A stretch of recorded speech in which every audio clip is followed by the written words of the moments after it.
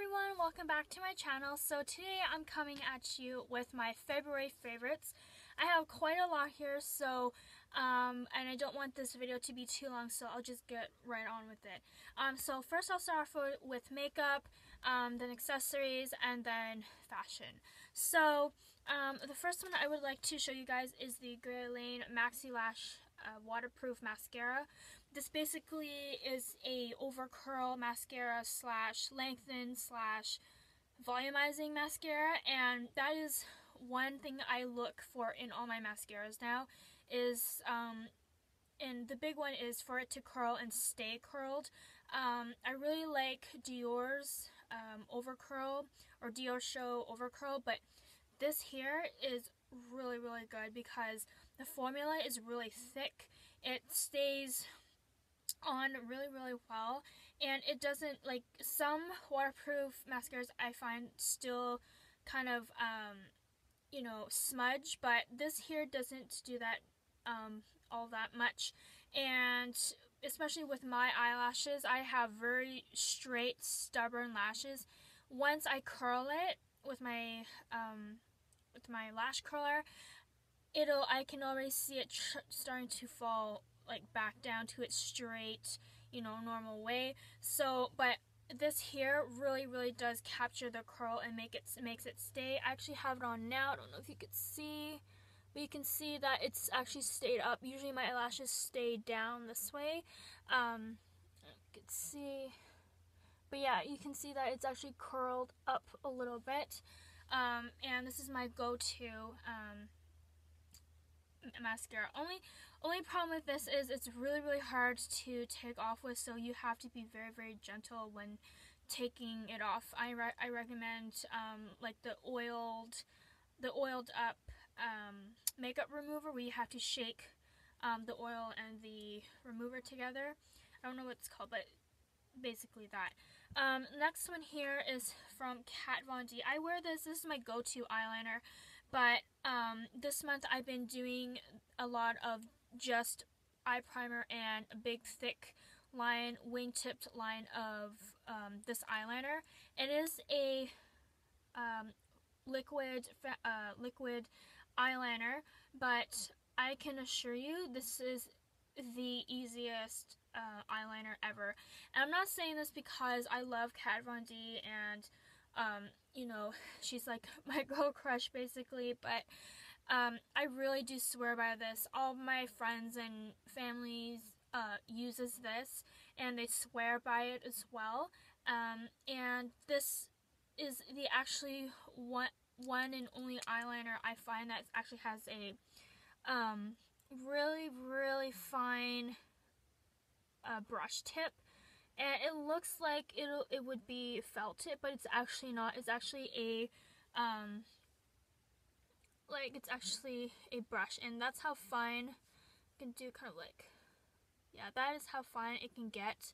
And when it's dry, it doesn't smudge. So yeah, it doesn't smudge, and I'm rubbing really hard. It doesn't smudge that easily. So you do, and it's not waterproof at all. So if you're the type of person that's not like waterproof, this is a good option as well. Okay, and the next one here is from Anastasia Beverly Hills. This is their Brow Wiz, and mine is in the color Graphite. So basically it's a dark gray, and you know, we all know that it's a twist up, and there's the product there. It's really small and fine, but it really does the trick because you really do get a precision, and I have it on right now. You really do get a precision in your eyebrows, and then it comes with a spoolie on the other end. I actually find that I do my eyebrows much faster with this rather than, you know, using a angled tip brush and, you know, trying to draw it on. This is a much more precise, and I go with granite because I find that is the best for people with jet black hair, because my hair is jet black and I would look really weird with brown eyebrows. So yeah, that's that. And next one here is from Tom Ford, and they basically, I don't know what the line of this is, but it's basically a mini version of their normal sized lipsticks. And I think this is kind of new. I'm not sure. I could be wrong. It's the Rouge à Lèvres line. It's called number 60 Drake. Drake, like the rapper. And that's also why I got this. I'm not a fan of Drake, but because he's from Toronto and I'm from Toronto, I have a little bit more respect for him. But that is the color. It's not really showing up true to form, but it is more of like a mauvey purple color, and I actually have it on right now, and I love it because it's such a vibrant, beautiful color, but it doesn't, you know, make you look like a clown, basically, like not too much in your face, like how a bright fire engine red would look on me. Sometimes I find it really, really bright, and this here makes my face look a little bit more natural, if I can, you know, say it correctly. And the next one here is from Hermes. I know this is kind of recent, but I'm going to add this anyways because I don't have any other perfumes that really stuck out to me other than my Henny Mori Butterfly. But this one here is called the Eau de Mandarin Ombre, and it's basically the Hermes' cologne line. They have a whole variety of other ones that kind of have that citrus smell, but this one here is strictly all citrus or mandarin smelling, and I really, really love this. As you can see, in about 2 weeks, I've already sprayed like so much of this stuff, but mostly because it only lasts 2.5 hours to 3 hours on me. Some people it might be longer, but I find this doesn't stay on as long as I want it to be, but that's fine because I am totally fine with spraying this all over me. And the size of the bottle is actually pretty compact for a perfume. Usually perfumes are big and chunky. This one here, it sits tall, it's very narrow. It's a really great sized bottle.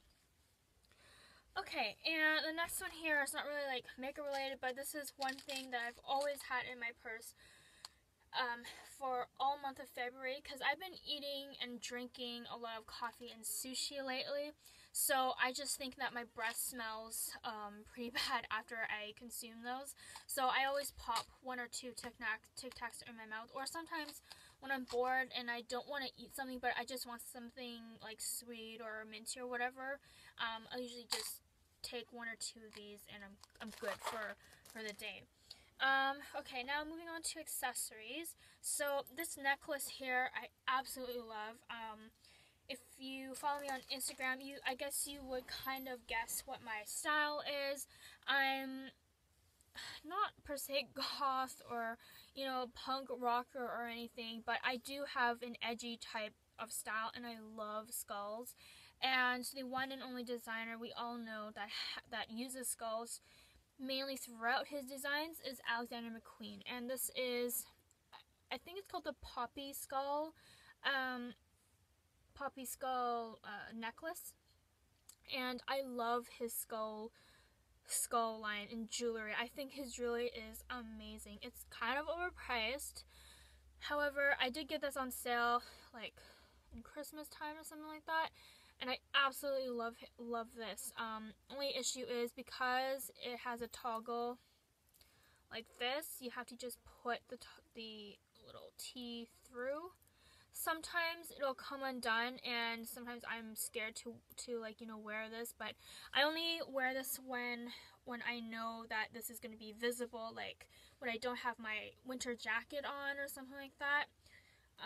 But yeah, it's an absolute statement piece as well. Like, a lot of days I actually went into work, you know, looking very bland and whatnot, but I just put this on and it just completed the look. Like, it was that dramatic for me. So I really, really love this, and I hope to get another one. I wanted the ring, but this as a ring kind of looked weird on me. If you can tell, it's too big and bulbous for my hands because I have small, short hands. But I hope to one day get a ring to kind of match him, I guess. So that's that. Okay, and next one here is going to be shoes. I've only worn these 2 times because it's winter, but I think it was like early February-ish in Toronto.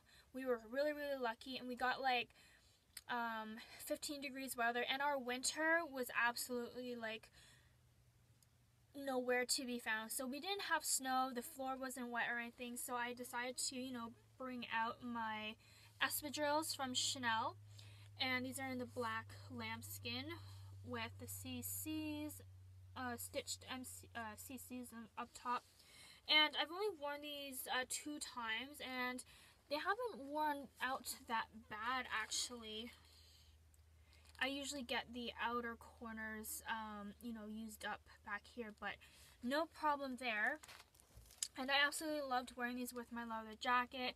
It really, made me look very comfortable, but at the same time, really fashionable. And it went with my all leather slash comfortable look, if you can say.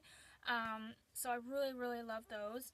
And the next one here, so moving on to accessories, or actually, I'll go on to this. This here is my Balmain. I really don't know what this dress is called. I think it's called like a bandage block dress or whatever, but it's from Balmain, and it's basically, I got this at the Hudson's Bay. They were having a huge sale where they were selling everything up to 85% off, and Balmain was one of the high-end designers that they were having a sale on. And you probably saw me on Instagram wear this dress on Valentine's Day, and I absolutely love it. This is the best dress I've ever worn. It's super comfortable. I didn't feel uncomfortable. Nothing was poking at me, nothing was, hurting me or whatnot. I didn't feel uncomfortable at all. Only thing that kind of made me feel uncomfortable a little bit was, after I ate, you could kind of see like my stomach kind of, bulging out a little bit from eating and indulging, but I didn't care. It was amazing. I had to wear Spanx to hold everything in, but I really love this dress. I love this V-neck here. It really adds a nice touch to the dress, and it adds that sexiness to it. And I love the high straight shoulder it gave me. As you can see, it gave more of a elongated shoulder, kind of like a mannequin's shoulders kind of thing, because I have fairly small shoulders, but it kind of lengthened and kind of, I don't know, that if you're familiar with how Balmain makes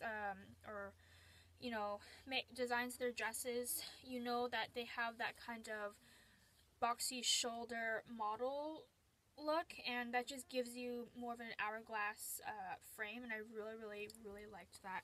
So this is it. And also the other reason why I purchased this as well, I didn't know this until I actually purchased this, but apparently Nicki Minaj wore this as well. And even though Nicki Minaj and my style are like complete opposites, I actually kind of liked this on her. And yeah, if you go on my Instagram, you'll be able to see how I wore this dress. And I wish at the time I wore this without leggings, but because it's winter time, it's still relatively cold, so I had to wear leggings underneath it. But yeah, that's that. And okay, and the next one here is from the next one here is from Louis Vuitton, and this here is my Demi Graffiti Agenda, Agenda, and so the middle-sized agenda. And in a couple of my videos I've said that this agenda is kind of a waste of money. I still do agree. Any type of agenda, any branded agenda would do, but because I spent so much money and because so much was happening this month, this really helped me keep organized. It helps me, remind me the upcoming events that I plan to do with friends, family, boyfriend, work, and whatnot. And I'm not going to show you inside because it's really, really personal, but I like how it gave like a whole outlook of the week, like what's happening over the week. It made me really feel organized about it. And you know what, I'll actually do a whole video on my agenda. I won't give this like a whole review on it now, but now that I've had it or I've actually used it for a full straight 2 months, I could do a full-on review on the inserts and the actual agenda. So it's that. Next one here is from, I'm actually going to pull out my cards just for safety reasons. But yeah, this here is my card case, slot card case from Fendi. Now, a lot of people have asked me why I opted to go for Fendi and not for a Chanel version. Simple reason for that is the number of card slots this little item has. It has 3 in the front, 3 in the back, and then 1 up top. And I really, really liked the metal plaquing. A lot of the card cases, like including from Givenchy, even Louis Vuitton, they didn't have this metal plaque, and I really, really like, you know, as much as possible, my items to have something here in the front, like metal, something 3D, just because I think it makes the allure of this piece look a little bit better and a little bit more, it makes it stand out more. But the main reason was because it had a lot of card slots. And I have been able to use this a lot in the month of February, where this was my only wallet. Yes, I had like other wallets and stuff like that, but I found this to be so much easier to hold and carry. And I actually used my mini pochette a lot as its own little mini purse. So I just took this, took some other things in here, oops, and off I was. Like today I was in Kensington Market just for like 10 minutes because my boyfriend wanted to go for a walk there, and it was totally fine. I loved using this. Only con is it's hard to take your cards in and out because this leather is really, really hard to stretch, as you can tell. So yeah, and the wear and tear is phenomenal. It's that. Okay, and the next one here I'm going to show is my Speedy 25 in the Damier Ebene print. And reason why I loved using this bag is it holds everything. It's a slightly small, medium-sized handbag, but it can fit a ton. I can fit like everything in here. I think if I were to use this as a weekend bag to go to my boyfriend's place, I totally would. However, it's only a top handle, so you know, I have a tendency to put things on my shoulder a lot more often, but I love using this for work. I find this is a perfect work bag for me because there are days where I get so tired of having a small handbag and then having a large like tote bag or whatever, like for example having my Alma BB and then having my Louis Vuitton Neverfull with me at the same time. But this here, it was like just quickly shove everything in there and go. So I really, really liked that. And the next and last piece I'm going to feature in this video is my Louis Vuitton twin set in the color cerise in the empreinte leather. Reason why I love this piece, or I use this piece a lot, is because I was really, really busy throughout this whole month, always running around, having so many bags with me, and this here just made it so much easier for me to go around town and do my thing. It's very compact, it's light, and if there was a day where I didn't I wanted to just have one bag, I could obviously just put this in my Neverfull, and it would take literally very little space in my bag. So it made life so much easier, and that's basically the whole theme for this month. Is I used my you know, SLGs and handbags and whatnot just to make this month a little bit more smoother and everything. So I was really